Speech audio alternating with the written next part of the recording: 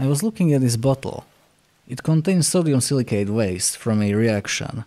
It has been sitting here for a very long time, and eventually all the contents has solidified. Which actually shouldn't, because it doesn't have carbon dioxide to react with, but whatever. Now this is silica gel. The water content is about 90% here. So you cannot really dry this thing, because it will turn into powder. So how can you possibly exploit its properties without really complicated setups and processes?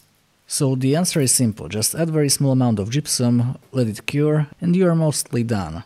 Now this will be material of dubious strength, which it actually is, but what if I add sodium carbonate and calcium hydroxide and sinter the glass particles together?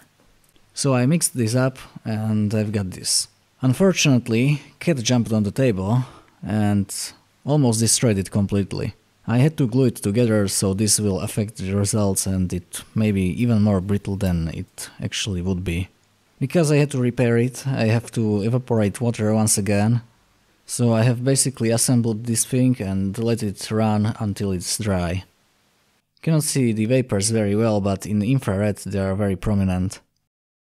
So here you can see the temperature profile. It is pretty evident when the water disappeared from this thing. And it's slowly ramping up to about 160 it seems. That would be pretty good actually. But once I covered this thing, it seems that it will be a little bit higher. Even temperature on top is quite a lot higher, so this will contribute to the temperature on the bottom, of course. And I mean a lot higher. But even then it's better than the vermiculite board. So I am very pleased with this one.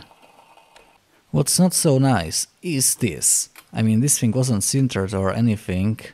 And also the crack looks like began on the place where it was repaired, so don't really know right now. The silica gel also wasn't perfectly cured, so this may have an impact on the strength.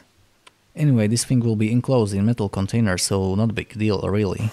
But I would really like to improve this cracking issue. This exact piece was really just proof of concept.